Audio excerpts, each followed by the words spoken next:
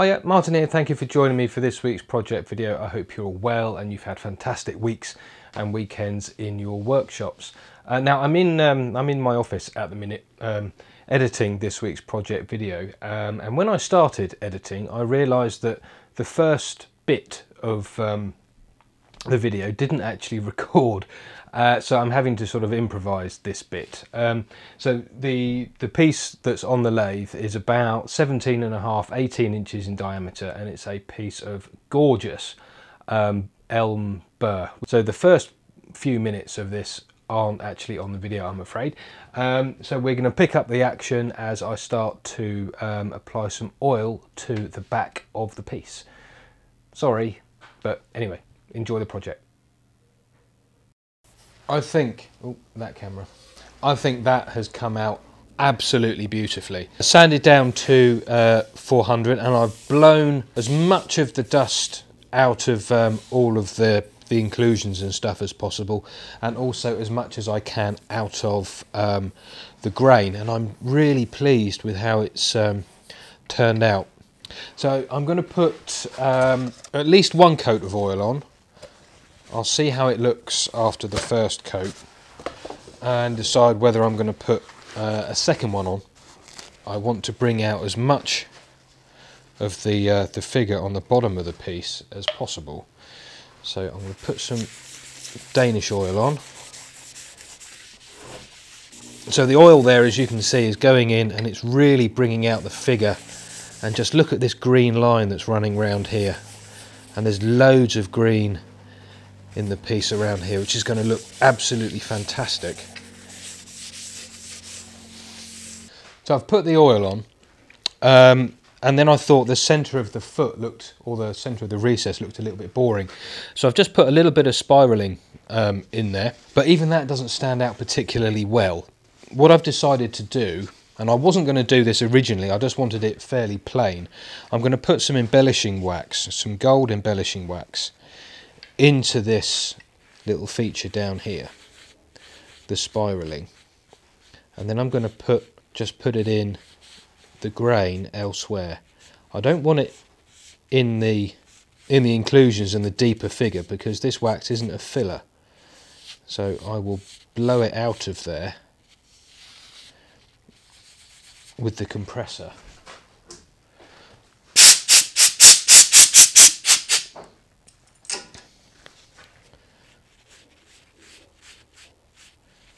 I think it looks all right.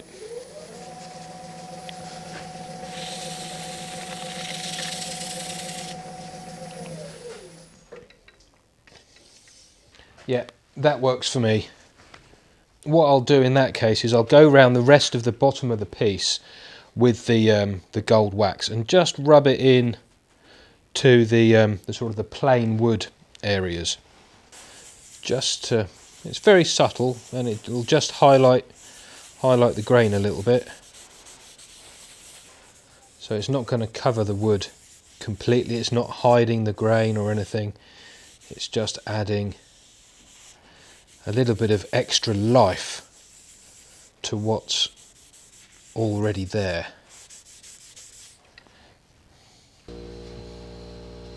Yeah, I like that. Then I can give it a little buff up.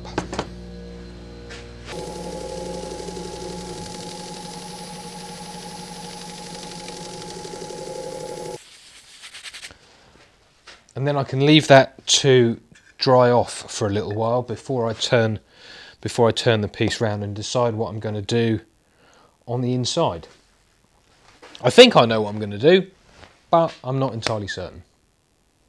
So the piece is now reversed in the chuck and I'm ready to plane off the top so I can see what's underneath. So I'm going to use the 1/2 inch gouge again and slowly take this down.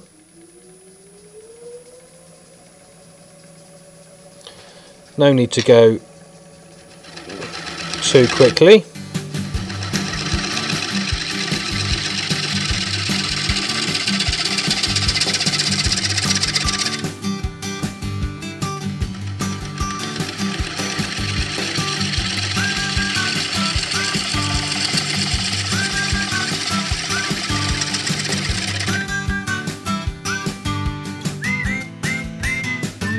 little bit more.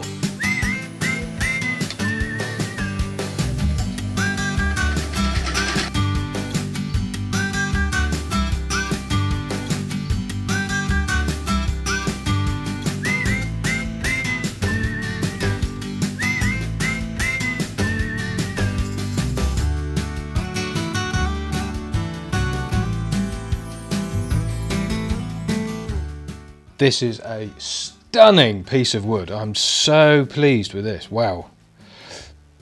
I'm kind of figuring out in my head what I want to do with it. And some of you are going to hate it. Some of you, but hopefully I'll be able to justify my decisions as we go through this. I love this area here. This area here is absolutely stunning. I don't like that area particularly. So I'm going to do a very wide rim to keep as much of this on the top as possible. So I'm going to figure out where I want the rim to be. I want to find a position for the bowl area.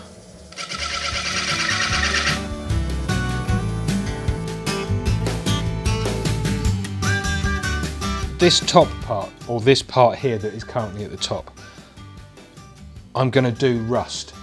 I'm going to fill these holes so it's a nice smooth surface and then do it rusty. Am I?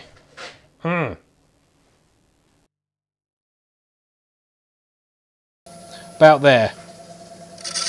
That's where I'm going to start the wall of the bowl. Just make a little line there. Whoops.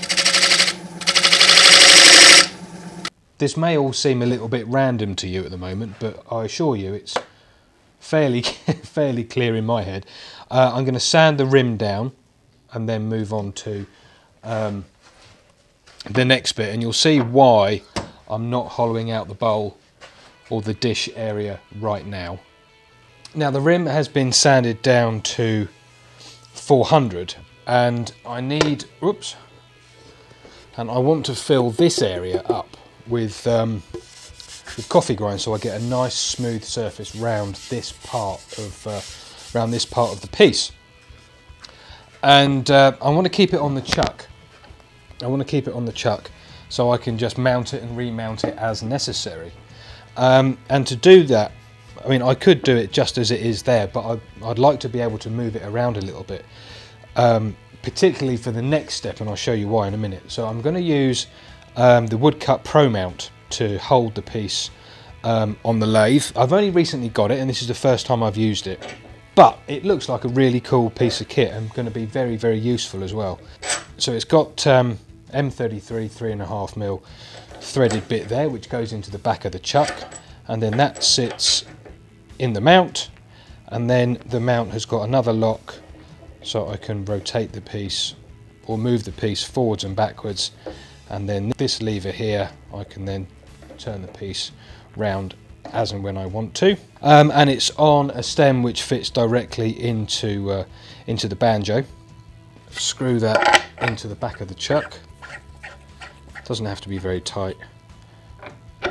Slide that in there. Let's lower it down a little bit. And now I've got the piece at a nice height that I can work at.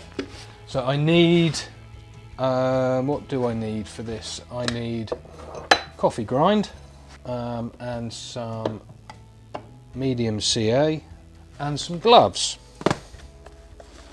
I just want to fill these holes up with coffee grind, so I'll pour some coffee grind out onto there. So I'm going to fill the holes with the coffee grind, bearing in mind that all of this is going to be covered when the glue has gone off. Purely acting as a filler, it's not decorative. Right, I've just found some thin CA, so we'll use thin, if I can get the top off it, of course. Right, and then just over each of the areas with the coffee grind in, I'm going to put the CA glue.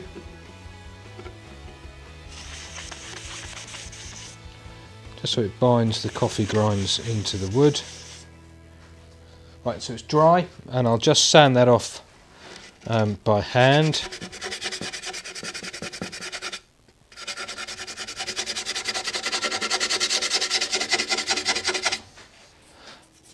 I'm not going to put a coat of oil on this side. I'm just going to go straight in with the sealer and then apply the sealer.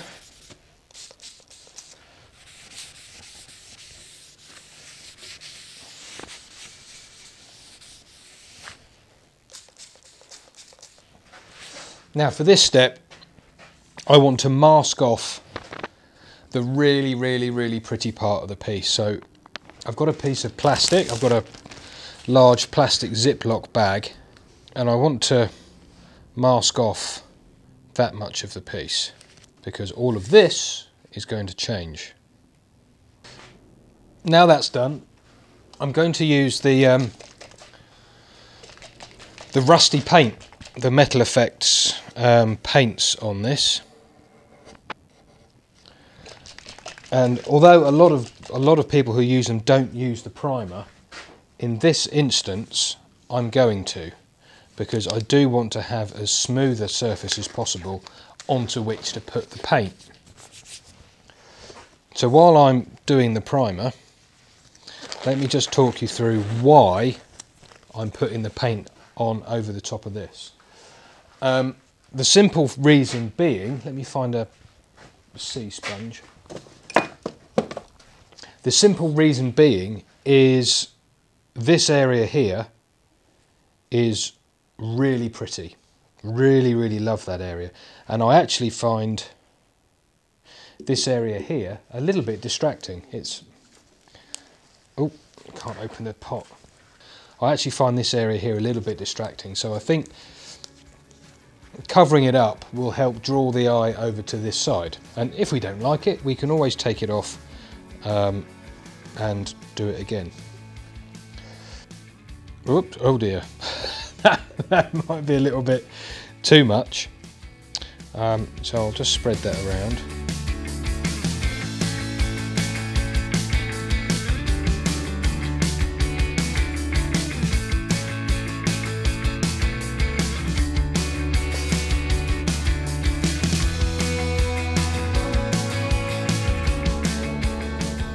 Right, and now I can start with the paint. If I can get the lid off. So I'm going to start with the iron, and I might move on to do a copper. It's going to need a couple of coats, and using a sea sponge like this is a really good way of putting on an even coat where you don't get brush strokes.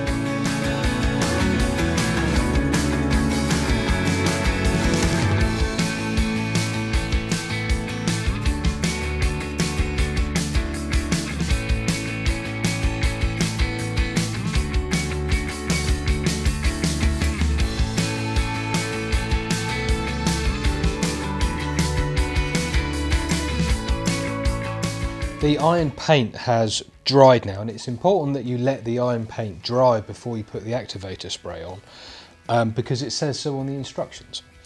And I'm just going to turn or just tilt the piece slightly towards me, just ever so slightly. Because it is ever so slightly towards me, it's probably not going to run and drip, but if it is, I don't want it dripping on the lathe. Now there is an extra little bit to the Pro Mount that will allow me to put it onto the bench, but I haven't got that set up yet. So I've got the activator spray, and just beneath the piece I'm going to put a little protective board so it doesn't go on the lathe, because this rust activator will rust anything. And then I'm just going to put a few light sprays on.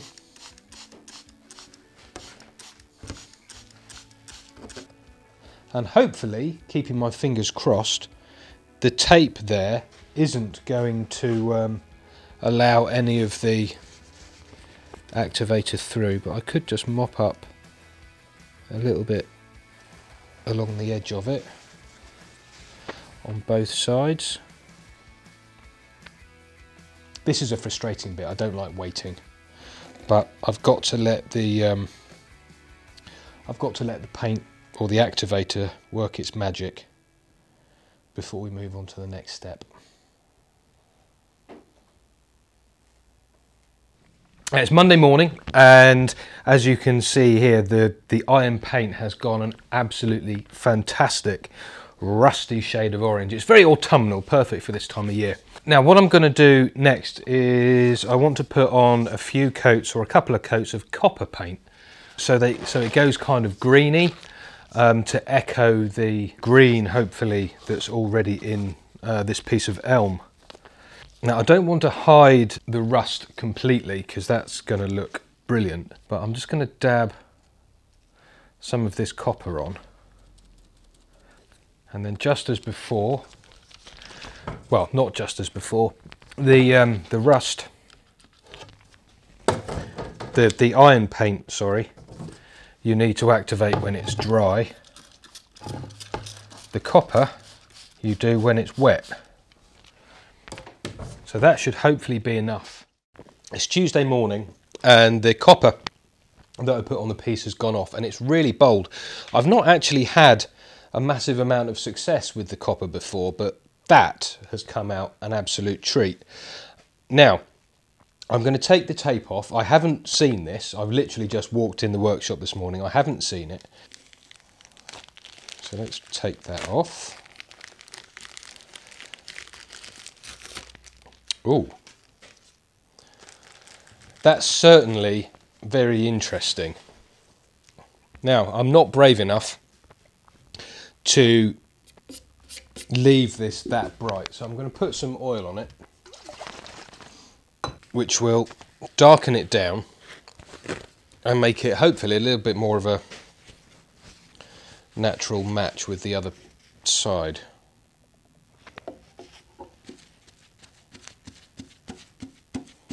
Yeah, you can see there straight away that the oil has started to darken the rust, which makes it a little bit more appropriate for the rest of the piece.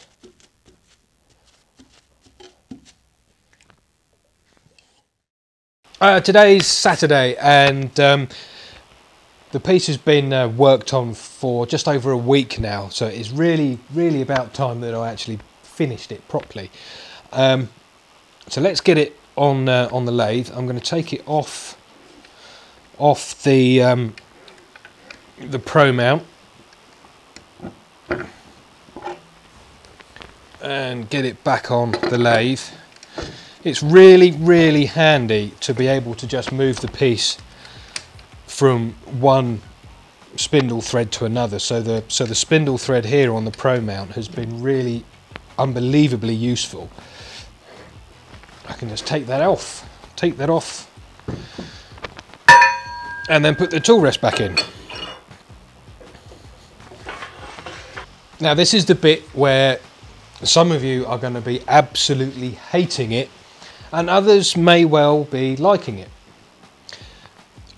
I'm really happy with the way the rusty paint, the iron and the copper have come out. Really pleased, and it does quite nicely echo the colour that's already naturally in the piece. Let's hollow out the inside and see how it looks.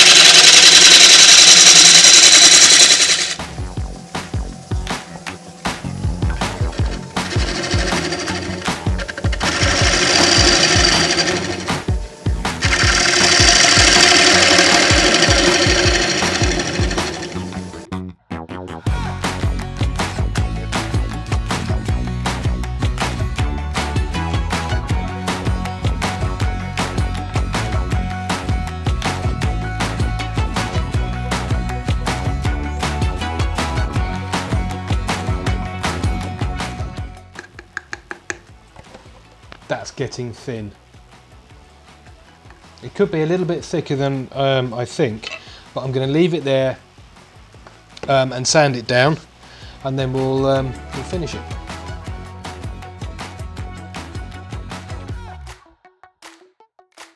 Monday morning and we're back in the workshop, and the oil has cured over the weekend, which I'm really happy about. I did put a couple of extra coats on, sort of one each day, Saturday and Sunday, and just let it cure.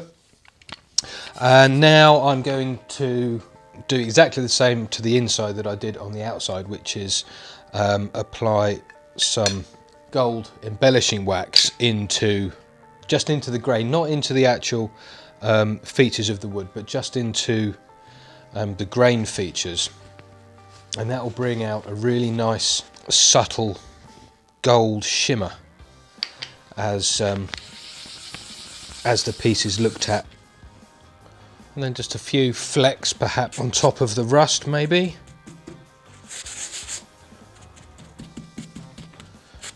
Oops.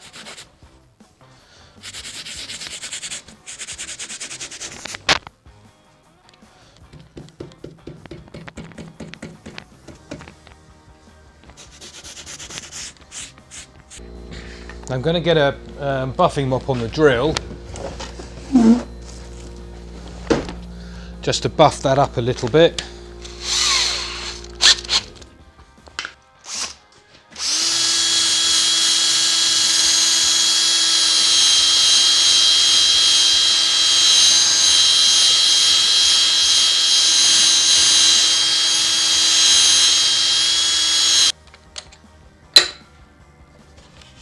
And here's the piece off the lathe. I hope you like it. I'm very pleased with how it's turned out. I love the various different metal effects around the edge here, and we can still see the burr in the elm here.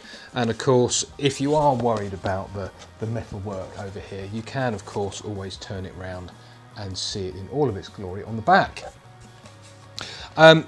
This will end up on a stand somewhere, probably in that orientation, so the metalwork arcs over the top. I'll put a picture up in a second, but thank you very much indeed for watching. I hope you enjoyed this project and perhaps been inspired to try something similar yourself. But down this side of the screen here are some videos I think you may be interested in. Please do like, share and subscribe, and I will see you again soon. Bye for now.